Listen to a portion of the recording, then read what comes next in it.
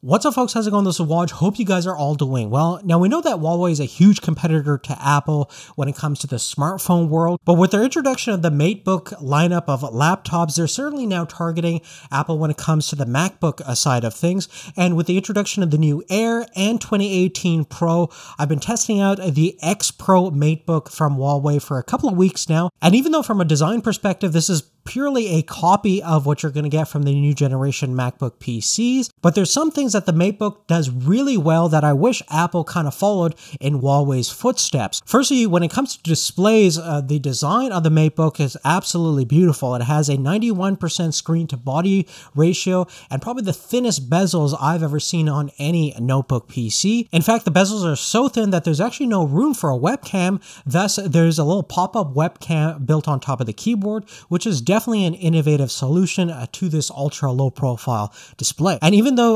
dimensionally all three of these PCs are pretty much around 30 centimeters by 21 centimeters, the MateBook actually has a slightly larger display because of those thinner bezels at 13.9 inches compared to the MacBook's 13.3 inches. Now, the MacBook Air and Pro still have the MateBook beat in terms of overall thickness, although Huawei specifies that the thickest point is actually 14.6 millimeters. What they don't factor in is actually the standing height included with the feet, which is actually close to 17 millimeters. On the MacBook Air, we're looking at only 15.6 millimeters, and the Pro is even thinner at around 14.9 millimeters. Now, the ultra low profile keyboard that we have on the current generation MacBooks are also fairly problematic for a lot of folks out there. Huawei, on the other hand, went back to basics by having a very simple, plain chiclet style keyboard. It feels exactly the same as the older generation MacBook Air, which is definitely a plus side. Now, all three trackpads are the exact same dimension, which is awesome,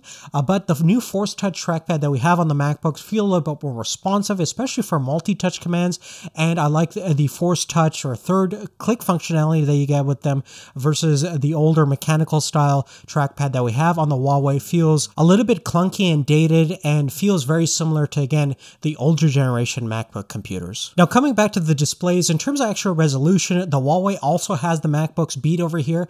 Native resolution of 3000 by 2000 has the highest pixel density count of about 260 ppi versus 227 ppi on the MacBooks, which have the same exact dimension and native resolution. Now, I would say that all three displays in terms of clarity, color rendition look really great. There's not really a major difference between the two besides the pixel density, but in terms of sheer brightness, one of the weaknesses of the Air is definitely that it's not bright. The display is only rated around 230 nits versus you're looking at 500 on the MacBook Pro and around 450 nits on the MateBook X Pro. Additionally, since Windows is a touch-enabled OS, there's also a 10-point capacitive touchscreen built into the Huawei display, which some people may or may not find useful. Now, moving on, another problem with the new generation MacBooks is definitely connectivity, and although you can adapt USB-C or Thunderbolt 3 into any sort of connection you want, you still have to deal with adapters, and it would be just nice to have just one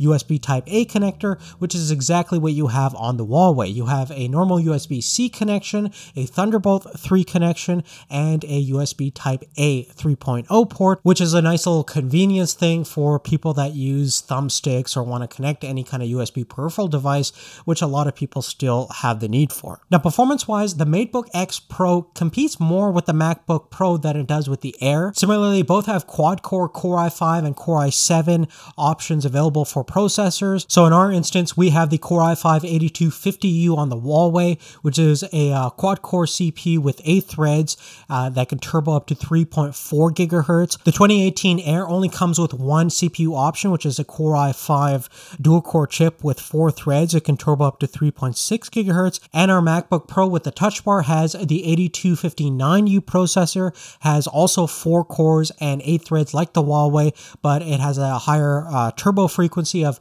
3.8 gigahertz. And if you take a look at our benchmark results on Cinebench, with that higher frequency, the MacBook Pro is getting the better, higher score at 702 points versus 538 points on the Huawei, and both are extremely faster than the Air, which is only getting about 287 points. The same results are kind of mirrored if you take a look at our Geekbench results, where we're getting around 16,000 points on our multi-core score on the MacBook Pro versus performances, you're looking at about 13,000 points on the multi-core performance on the Huawei and only 7,800 points on the Air. Lastly, if we take a look at the battery specs, in terms of capacity, we have a 58 watt-hour battery on the Pro, a 50.3 watt-hour battery on the Air, and the Huawei has a 57.4 watt-hour battery. Now, based on our video playback endurance test, we got the longest run time of about 11 hours, 17 minutes on the Air. Second was the MacBook Pro, which wasn't far behind at 10 hours, 56 minutes. And the Matebook X Pro,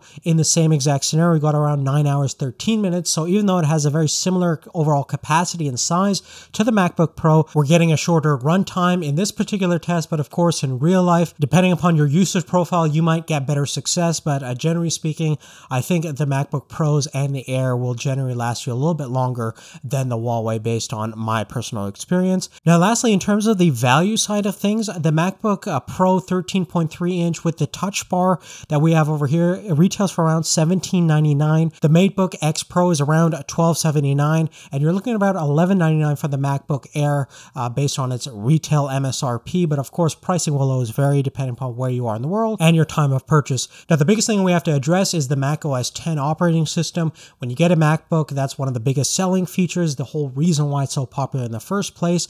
And certainly you're just stuck with Windows when you get the Huawei. I'm sure they would love to run macOS 10 and get Apple support, but that's never going to happen. But besides the software side of things, there's absolutely nothing wrong with Windows. In fact, more people think it's the more capable operating system.